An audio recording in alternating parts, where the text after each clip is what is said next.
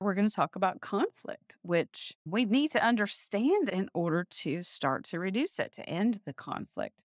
This word means something very different to every single one of you. Most individuals on the spectrum really don't like conflict and really prefer to avoid conflict. I want to say that these examples that I'm going to use today, I'm referring to a neurodiverse couple where the woman is neurotypical and the man is autistic. I'm just doing this for the sake of simplicity. So, you guys who are on the spectrum, you're more literal, black and white thinkers. There's not a whole lot of gray. There is right and wrong. There are facts, what you know to be true or what not to be true. When conflict arises, it's very difficult because you either know what you know or you don't. What you believe is true or it's not. And your partner sometimes can really drive you bananas with wanting to talk through things when you already know what you think about something. So conflict to you typically means a few different things. Your partner is just flat out wrong about something and it's very perplexing and annoying to you that she doesn't get it. You also feel like you're going to get criticized, that she's going to criticize you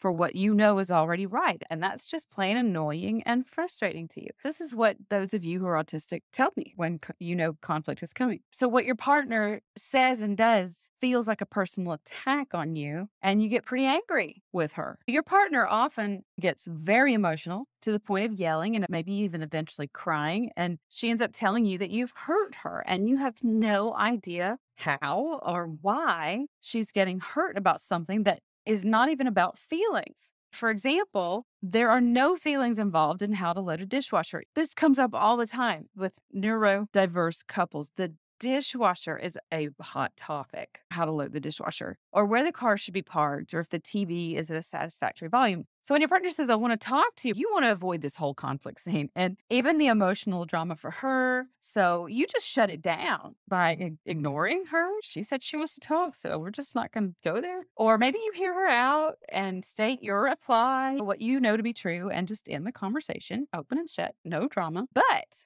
this is not how she's experiencing conflict. This is not her experience of what is going to happen at all. So your experience is very different than hers. Again, she is neurotypical and he's the one on the spectrum for this webinar. So ladies, conflict means a lot of different things to you too. A lot of what you are feeling is, I want to discuss our differing opinions and figure out a resolution, a compromise. I want him to realize how he hurt me. I want him to apologize for what he did. I need him to change how and you could fill in the blank, whatever it is. I need him to recognize my perspective and opinion.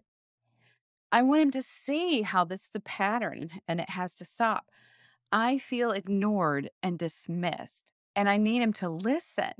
You feel shut down and you feel dismissed. You want to talk about what has happened. You want to process it through. You want to discuss it with your guy. Guys, you really do feel criticized and attacked and blamed. Both.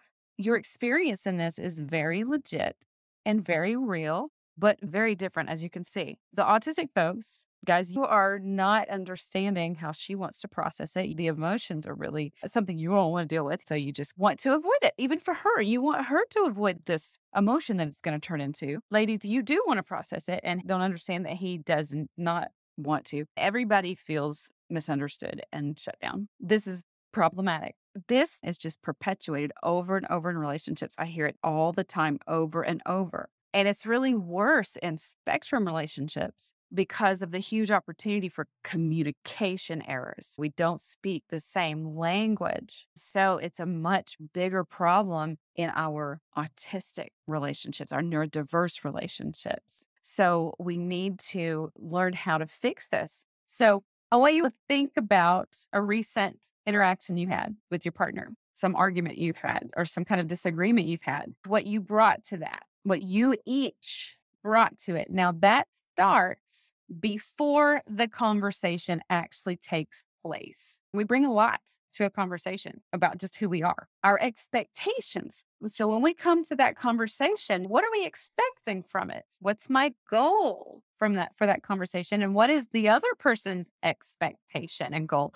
those may be totally different. We may not realize that my expectation and his expectation or her expectation is really different. And we may be projecting onto our partner or into this conversation what we're expecting to happen. We can misread their reactions and their responses because of what we're bringing to it. We're also bringing our relationship history. So if you've been with somebody for a long time, you've been with them a long time and you've had some conflict, if you've had a history of violence in your relationship, if you've had a history of avoidance, if you have a history of trying to talk things out and it doesn't go well, all that's coming with you to this conversation and it influences what you expect. We know in the psychological community, we know that we see what we expect to see. We hear what we expect to hear. So if in the past we've approached our partner and our partner's responded a certain way, we're going to expect the same response. So we're more likely to see that response and hear that response because of what we've seen in the past. That's what we're going to expect. That's what we're more likely to see, even if our partner doesn't respond that way. So when we have an interaction, we take some meaning away from it.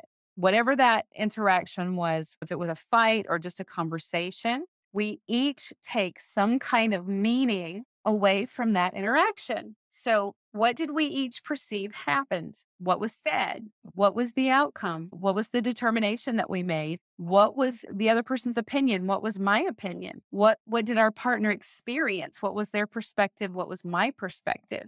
That meaning can be very different for each person. A lot of times when I'm working with couples, they'll have had some fight. And I'll ask each person what happened. I get totally different versions of what happened and what was said and what was agreed upon. We have to learn how to ask each other, what did you mean by that? We have to learn to ask about definitions. How are you defining the words that you're using? We literally use words differently, phrases and expressions. We have to learn how to say, I don't know what you meant by that. If you don't stop and clarify, you're walking away with totally different meanings and you're understanding that conversation differently. This is a breeding ground for more conflicts later because then how you remember it is different because the meaning you took away is different. You think that you agreed that you're going to go on a vacation this summer and he thinks you agreed that you're going to wait and decide at the end of June after you see how much money you have. You walked away with different meaning.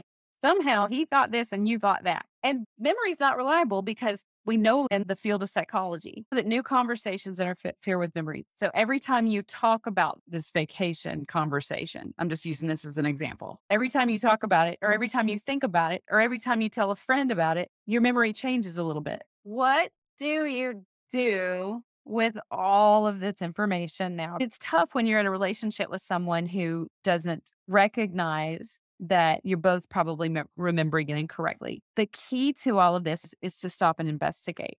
And so many couples get stuck in who's remembering it correctly. And that's not really what's important. I encourage folks to just stop and recognize what's happening and say, okay, my brain's working different than yours. And just recognize it. It's important to not try to fight it. So to summarize, conflict begins before we even interact. We bring our expectations of what we want, what we need, what we're afraid of, what we're expecting from our partner. We bring all of that with us to an interaction. If we don't listen to hear what our partner is saying first before we go to prove our own point, then we're not really having a conversation or an interaction. It's like an invisible wall that's between two people, between you and your partner, that prevents either one of you from conveying what you want to say or being heard. Conflict is most often not about someone being right and someone being wrong. It's about two people who aren't hearing each other or are not willing to hear each other,